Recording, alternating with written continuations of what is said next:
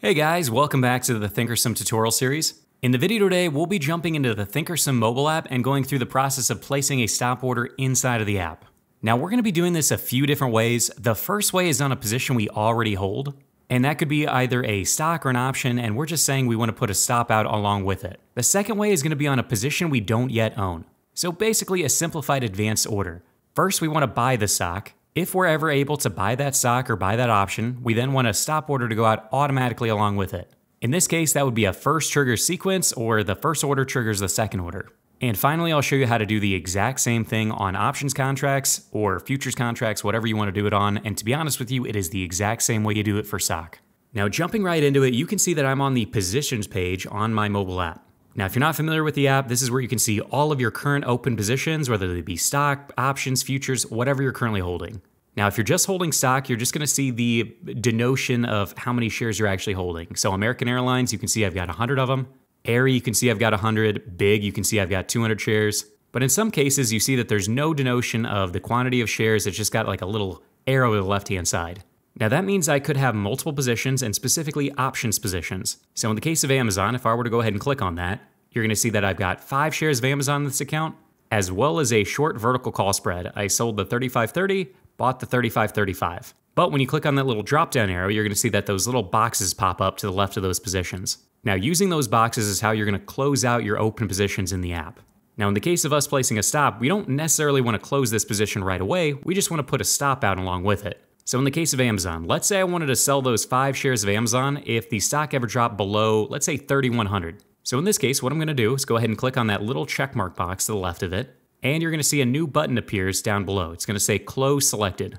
Now we're going to go ahead and click on that, Close Selected, and you're going to see a few options come up. Sell 5 shares of Amazon, use a stop with an OCO bracket. None of these are actually going to place the trade immediately. It's just like an order template. It's just used to help you along.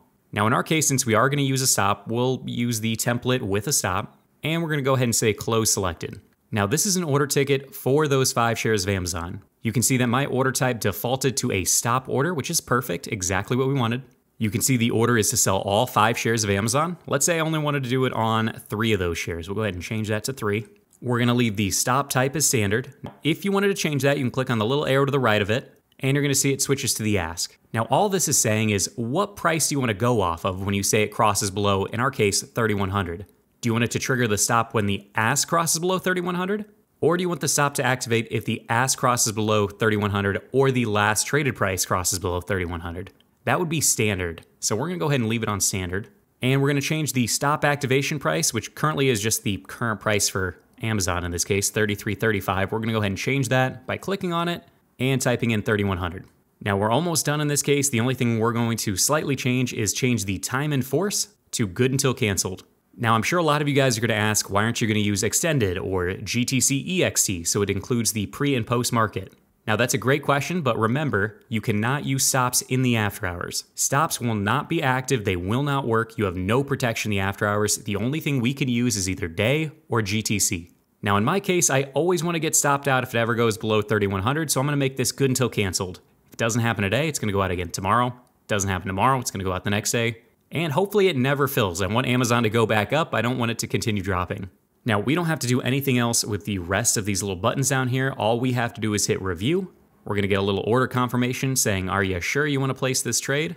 Now, in my case, I don't want to place it, but if I did, I would hit that big send button in the upper right-hand corner. In my case, I'm going to get out of this, hitting edit and canceling the order. But that is how you place a stop on a position you already hold. You're going to come to the positions page. You're going to find the position you want to put a stop on. Click on that little check mark box to the left of it, Close Selected, and simply adjust the order type to a stop if you need to, change the activation price, and send the order out there. Nothing too crazy. Now, the next one is going to be a little bit trickier, and that's placing a stop on a position you don't even own yet. Now, in my case, I don't own any shares of Netflix, but let's go ahead and take a look saying if I wanted to buy the shares, and let's say I wanted to buy them at a much lower price than they are currently. Let's first pull up Netflix. And we can see it's currently $573.14 a share. Let's say I only wanted to buy Netflix if it went down to $5.50. If that ever happened, I wanted a stop to go out automatically along with it to get me out if it ever dropped below $5.45, $5 below that. So what we need to do first is actually put in a buy order. And in my case, I said I only wanted to buy it if it went down to $5.50 in this case. So as you can see, that'll be a limit order to buy 1 share of Netflix at $5.50. I'm also going to make that good until canceled. And where it gets a little tricky is we have to create an advance order. So this order triggers the next order to go out there, which is going to be our stop.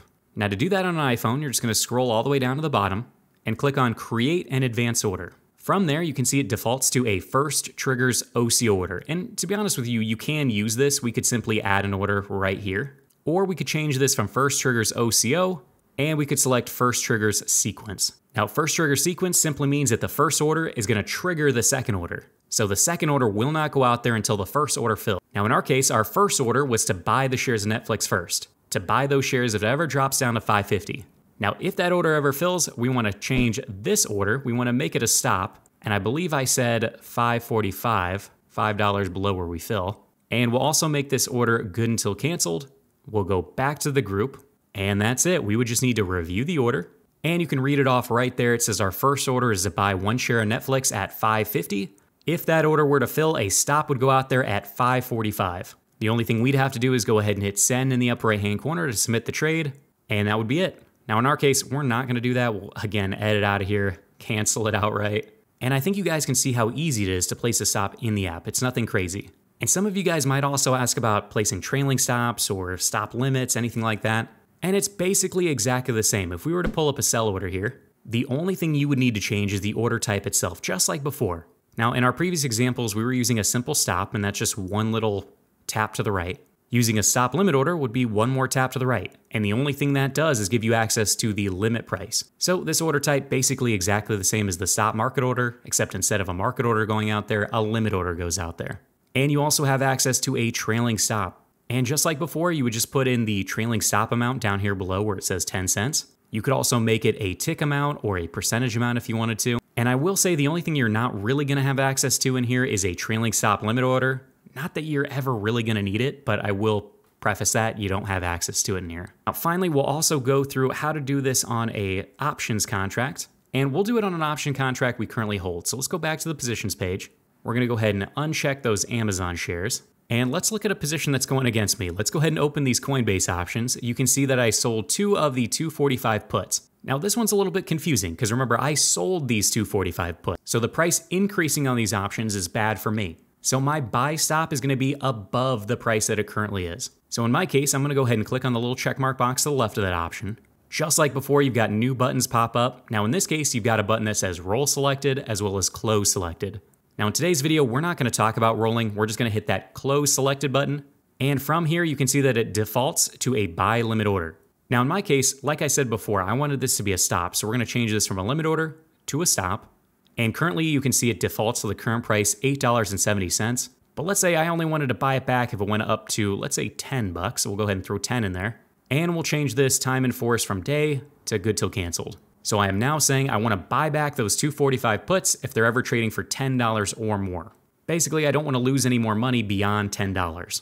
Just like in all the previous examples, I would just review the order, make sure everything looks right, and then hit send if I actually wanted to submit this. Now, doing this on spreads, doing it on futures contracts, anything, it's all exactly the same. And I promise you, once you do it a few times, you're going to say, man, this is crazy easy. Now, if you guys do have any questions, feel free to leave them down below in the comments. If I miss anything, leave it down below and I'll try and answer all of them as best I can. If you guys did find this video helpful though in some way, please hit that like button. You'd be surprised how much it helps me out. And if you guys would like to watch any other videos on ThinkorSwim or on the ThinkorSwim mobile app, check out some of my playlists. There's a lot of good info in there for you. But as always, I hope you guys make some money this week, and I'll catch y'all in the next video.